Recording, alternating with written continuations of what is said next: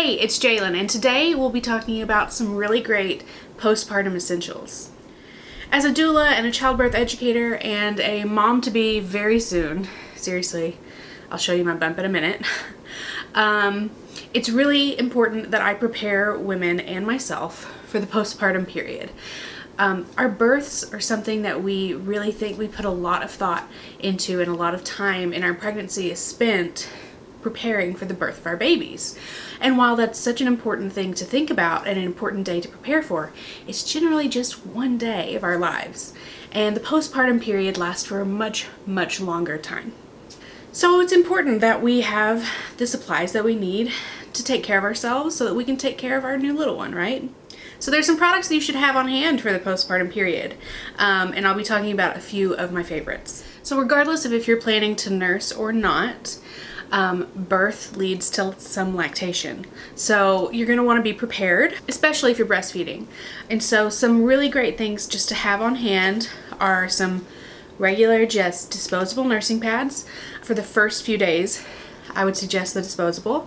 You're going to be doing a lot of laundry and you're going to be recovering from birth, and you may not want to add to the laundry with reusable pads just yet. Your supply is also regulating, so you may have some engorgement issues or some oversupply issues right at the beginning, and disposable just makes it a lot easier. And also these Soothes gel pads. You can pop these in the refrigerator or the freezer. They help cool and just relieve sore nipples, and that's a pretty common complaint from new moms. Sticking to the breast issues postpartum, you're gonna want to find a really good nipple balm or nipple cream that will help heal the cracked nipples. But you're also gonna want to look for one that is okay for baby also, without wiping off, because you just don't want to be touching them a lot in the beginning days when you don't need to. And wiping off nipple cream can just exacerbate the pain that you may be feeling. I've chosen to use the Mother Love nipple cream, and this is totally fine for baby. You don't have to wipe it off before you feed. It comes in a tub about like this, and it's kind of like looks like a lip balm consistency. I've heard some really great things about this brand from mamas that I work with, so I'm excited to try it for myself in a few weeks. Another really common postpartum symptom that you'll probably have is soreness and bleeding after birth. And depending on the mode of your delivery and how difficult it was, that may, exacerbate that pain. So it's really great to prepare things like padsicles. Padsicles are a fantastic soothing option for postpartum, and they're really easy to make. All you need is one of those giant pads, some witch hazel, just like the astringent that you'd put on your face, and I like to add some aloe vera, and you can even put a few drops of like lavender essential oil. You just mix that all together, slather it on the pad, but don't take the backing off.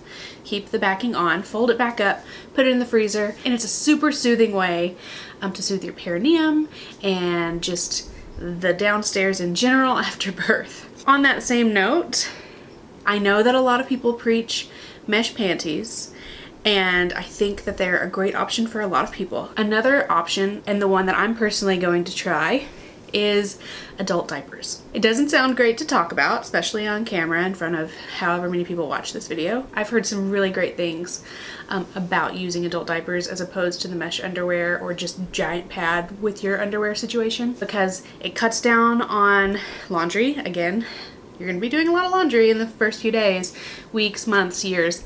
You may not want to add any more to that load than you need to, right? This cuts down because you won't be washing your panties. They're super absorbent. They're really sleek.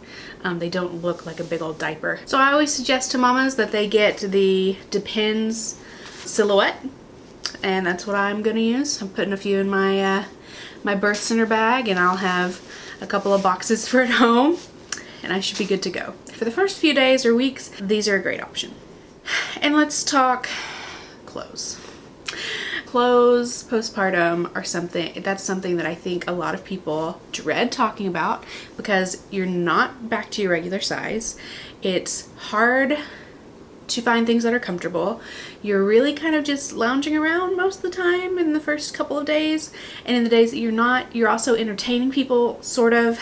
They're coming to your house and you don't want to look like a slob. So I've been working with pink blush, and I've put together a little set of clothes that I'm really excited to use in the postpartum period. For me, it was really important to find some clothes that will work postpartum, that I can, number one, wear during pregnancy, number two, be comfortable in while I'm just sitting around postpartum, right?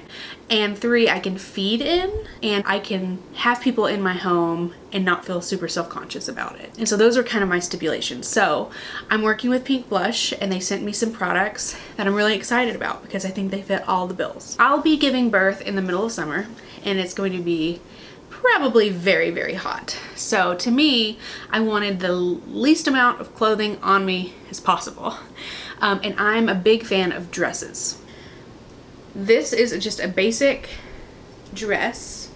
It's short, it hits above the knees, and it's like a really lightweight, super silky soft fabric blend. But you can see that the front crisscrosses for easy breastfeeding access. I plan to sleep in this. I plan to probably entertain people. Not entertain, because let's be honest, hopefully any visitors are coming to cook or clean for me in those first few weeks, but I'll feel good about being around people in something like that. This is another pink blush dress that I believe is going to be fantastic for postpartum because of the crisscross. It's also a little nicer looking. The fabric is still pretty lightweight. It feels heavier than the other. It's kind of double layered, but it's almost like a scuba material, and so it stays really cool. I'm going to have a lot of postpartum hormones coming and going, and a baby on me all the time. And so I want something that's going to be cool. That black dress also hits above the knees, which is a great length. It's just going to be a really nice, easy postpartum garment for me. And then the last thing is a maxi skirt. This one from Pink Blush is just fantastic. As you can see, I am really enjoying it in pregnancy, but it's gonna be great for postpartum for the same reasons as the dresses. It's gonna be airy.